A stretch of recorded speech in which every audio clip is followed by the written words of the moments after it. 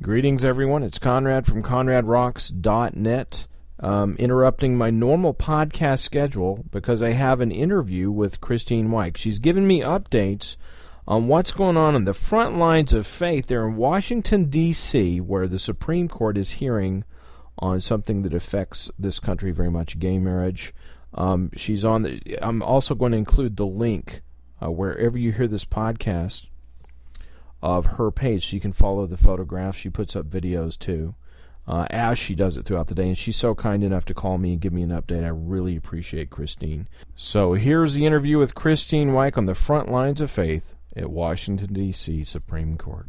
But I'm sure I'm not nearly as tired as you. Oh, I tell you what, I had like 2 hours of sleep last night. I was up at 4:30 to make sure I was down there at 5:30, and I said, I have 12 hours on my feet. Wow. So it was awesome today. Amen.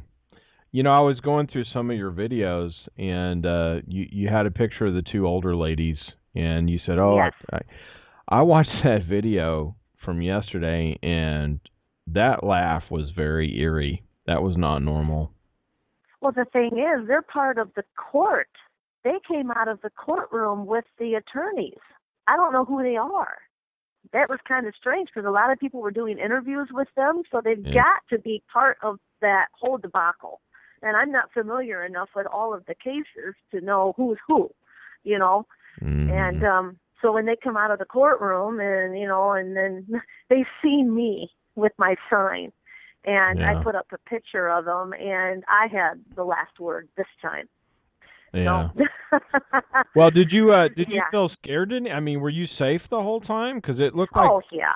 Okay. All right. Oh yeah. There was a couple of times where I was surrounded completely with maybe by 50 people. I had one heckler today, which I have never, in all my time of sign standing, told someone to shut their mouth. And this one I did. I had about enough of him. He was trying. He knew the crowd was all on his side. Yeah. And every time I tried to explain something, he would run me over. And finally, because the rule with street preaching is when you get a heckler, if he gets control, you're gone. You're done. Right. You know, it's no different in stand-up comedy. You know, it's you get a heckler, and if the crowd thinks he's funny, he's going to do his show. And I just, you know, hopefully I'll post that video up. It's on my body camera, and I've got to download all that stuff tonight. But I mean, I just had it to the point where I just told him to shut up. He's got cement between his ears, and that's why he refuses to listen to my explanation of what, you know, of how I feel that God is. Right. You know, and then he ended up leaving, but it was like a half hour back and forth. And this is where you know, pearls before swines, Right. You know, and it's like, well, he was not interested in the gospel, so. And, you know, in the meantime, you got like, you know, 20, 30 teenagers all gathering around because he's being so loud and obnoxious that, you know, they're drawn to that. And, you know, hopefully I think I can put the video up, and I do not think he got a good foothold with me. I kept right after him. So I had a blessing at the end. I mean, my feet were so sore. It's like, you know, 5:30, 6 o'clock, and I'm about done. And a couple other preachers were with me. We were down to like maybe 3 preachers at this point, and they were ready to go. And one of them says, you know what, I'm just going to call out to, there was a few tourists in the area, and he says, if there's any believers out there, he says, let's finish this day of our preaching with prayer. I says, okay. So he sends out the word kind of with his voice, and a couple of tourists pull up, and then a man walks up. And I mean, I'm not good with faces, okay? Right. And he comes to me, and you know, we were kind of standing in a row, and he points, you know, comes to me and shakes my hand, and he says, I want to thank you for the work you do. And I says, well, thank you. I says, my name is Christine. And he says, and my name is Jonathan Cahn. Wow. And I held onto his hand. I says, the harbinger. And he goes, yes. He says, I'm Jonathan Cahn. Wow. And I went, your book has impacted me so much. I said, and you know, and I didn't know what to say, and he's, you know, he's being very humble, and he says, well, I just want to say I appreciate what you do. And I just went, he says, "Can I pray the blessing over you guys here?" He says, "Can we pray and let me share the blessing?" I mean, by then I finally registered. Get your video out. I had 1% of battery left. Oh man! And I said, "Lord, please let me get this on video. I want to keep this." Amen. And yeah, that was amazing. That was God's reward. That's awesome. Be sure and share that. Yeah, I just did. I just posted that up now. That's amazing because I just finished his other book, The Mystery of the Shemitah. The Shemitah. You know, and I know you know all this. When you had this Shemitah year, okay, then yes. You got the harbingers, which these are factual things that happened. I mean, these are things that are historically proven. And like when the people in Congress or whatever were talking, they were actually uttering the words that were in the... Yes. And then you do the 4 blood moons on the feast days. I'm like, this is it for America. I mean, I really think what you guys are doing right now is we've got to change. I really feel that way. This is it. Yes. Yeah, you're right. And, I said today was a whirlwind. I mean, Misty did quite a... I don't know if I did see Misty or not. I'm not sure. She called in and we got an upload around 10:30 or 11 o'clock this morning. She, okay. It's on there.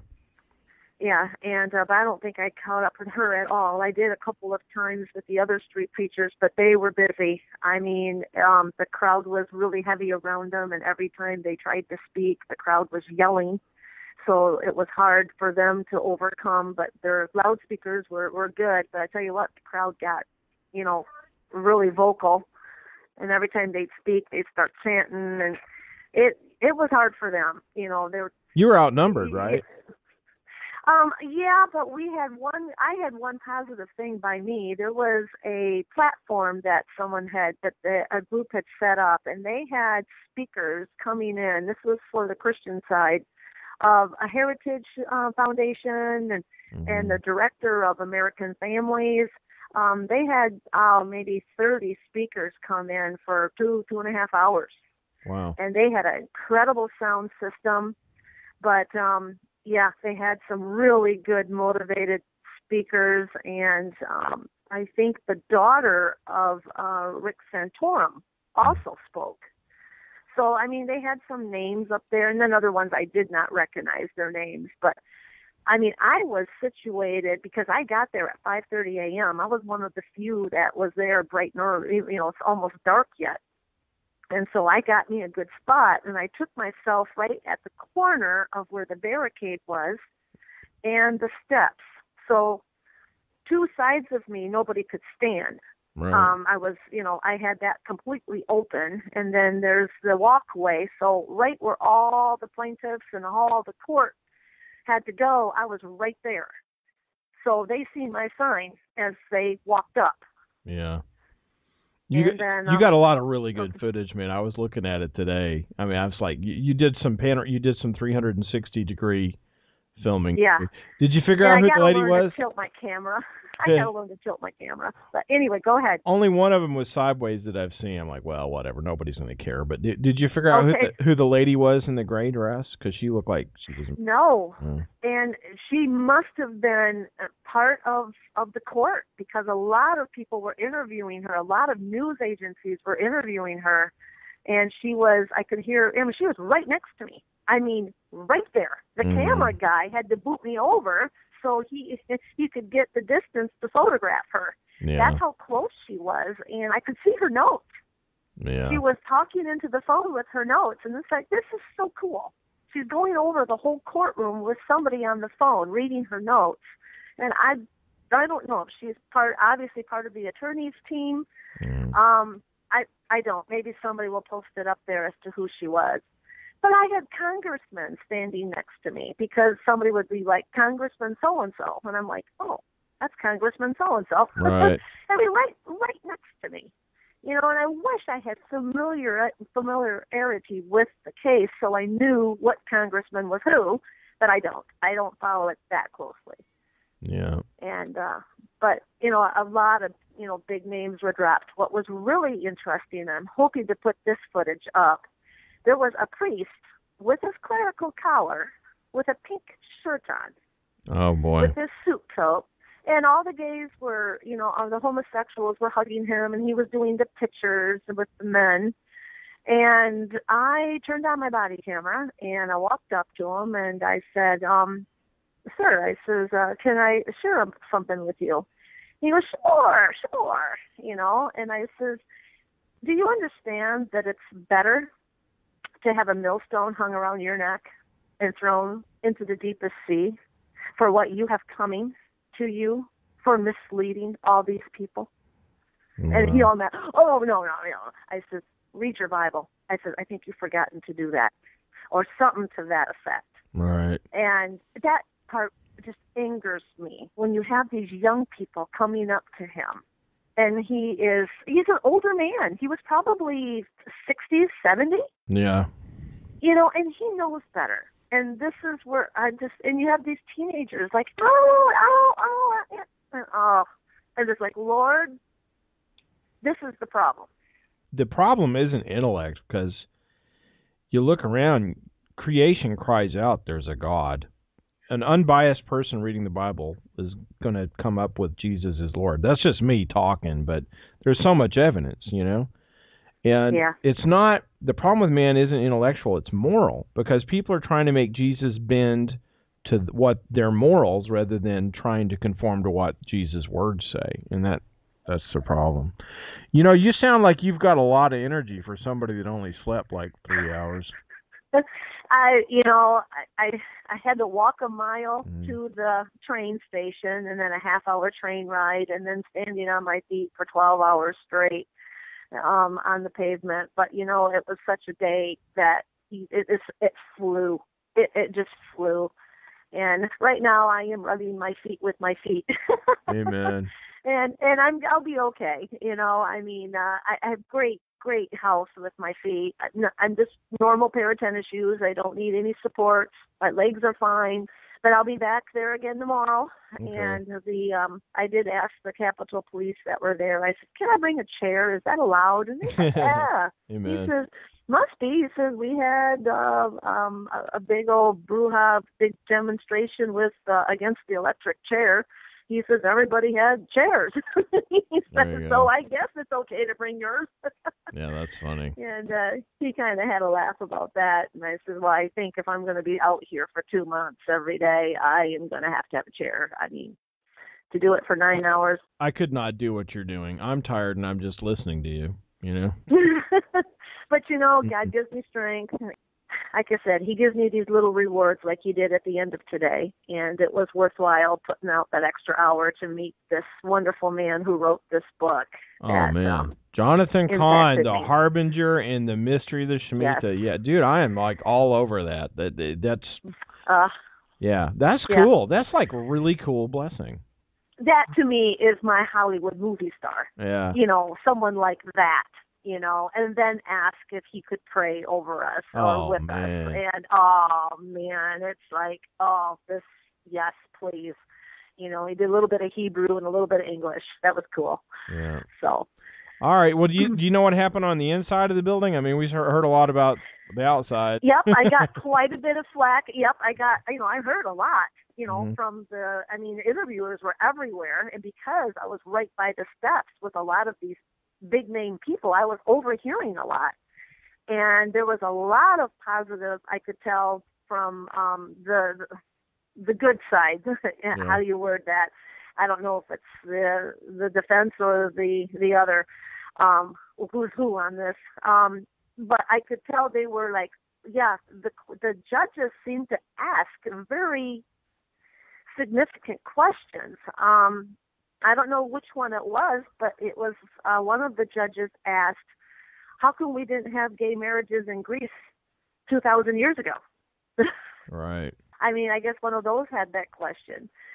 This is now, Lord, please, just direct the hearts of these judges. Amen. He put them in power for a reason. Those are our authorities. Amen. And something, they are trying this again, this goes over my head politically because I'm not really involved on that end, but we have those restraining orders that I had pictures of yesterday. What on earth was that? That whole big back, they had like 9 boxes of restraining orders. What was that? It's 300,000 and counting. They said they're getting more all the time, from 300,000 restraining orders to tell the Congress that they must act, that the judges cannot rule on this, that it's not their place. Wow. And that's why they feel they have enough signatures and enough there to present a bill to Congress to pass a law between now and when the court rules that they cannot rule. Right. So that's all in the mix too. Well, you know what's funny, if you think of it, marriage is a religious institution. It's a Christian thing ordained by God. If you subtract religion from it, there is no problem. I mean, unfortunately for them, God ordained this, right? And then we have the free exercise of religion, and that's the First Amendment. That's definitely, I mean, I figured that would be covered under the First Amendment. You know what? Here's what irks me. They get into office, they put their hand on the Bible, right? Yeah. Then they raise their hand and they swear an oath to God Almighty, and then they try to rewrite the book they just swore on. Come on. Yeah. That's just me. I'll shut up. But I know you've probably seen the video footage of, the street preachers that had the high banners. Yeah. I mean, these things went up, 20 feet up in the air? Yeah. And those things ruled the landscape. I mean, they did. Many of the homosexuals had their equal flags and their rainbows. But those big, huge banners that went up, they were like the skyscrapers. I mean, it was just an incredible sight to see. And there was maybe, 15 of them, Wow. And they're huge, and you got to admit, they got rough language on there. It's hell and brimstone. Yeah, it is. But it makes a point, and these street preachers, they preach the hell and brimstone. And who am I to critique them if that is how God laid it on their heart? Yeah. They don't pass out tracts. I mean, they anger the people. They, and the homosexuals were gathered around them and trying to drown them out. They were definitely offended. They were. And they needed to be. And I just use a different tactic. I just stand with my sign and I'm quiet. Well, until I get a heckler, but, but it's just a different form of preaching the gospel. And I think we haven't heard any of that hell and brimstone for so many years that people think it's hate speech. Yeah, didn't you had a sign somewhere on your website, hey, the truth is hate to people that hate the truth? Is that what you're saying? Yeah, that's on the back of my car. Yeah, that's it. I was going to say I remember that from somewhere. Amen. Yeah, that's on the back of my vehicle. And they really made an impact today. They had really good sound system, and you could hear that the crowd was angry with them. You could hear the hollering. And, at some point, your heart breaks for them because they're just trying to teach the truth. And these homosexuals will just, they'll be right in that preacher's face. I mean, inches from that preacher's face and screaming. It is just unbelievable, the hate from the other side. But it's all part of the day for these street preachers. This is what they're used to. All right. Well, I don't want to keep you so long, and I really appreciate you checking in with me. This is awesome. Yeah, I'm sorry I couldn't do it during the day, and you know what? If I had, I would have missed the picture with Jonathan Cahn. Amen. Jonathan Cahn. I would have missed it. All right. Because I wouldn't have had enough battery. Okay. Yeah. Buy some more batteries. We'll send you. Everybody send Christine money for batteries. All right. Thank you, Conrad, for the opportunity once again to share. God bless you, Christine. We'll talk to you later. Bye-bye. Isn't that awesome? She got to meet Jonathan Cahn, the author of The Mystery of the Shemitah and the Harbinger. Wow, that's so awesome. Anyway, I'm going to include Christine Weick's Facebook page link, and also if you want to help out, she has a YouCaring page. You can, it costs. She's doing this out of her own pocket, so I'm going to include a link to where you can help support her ministry. Christine is very humble about that. A friend of hers set up a page where you could support. A lot of us just want to get behind a ministry like this where she's actually on the front lines in these big decisions that are affecting our nation right now. She's right there in the middle of it, lifting up the name of Jesus. All right, stay tuned for more periodic updates from Christine and others. Misty Hodges at ConradRocks.net. God bless you.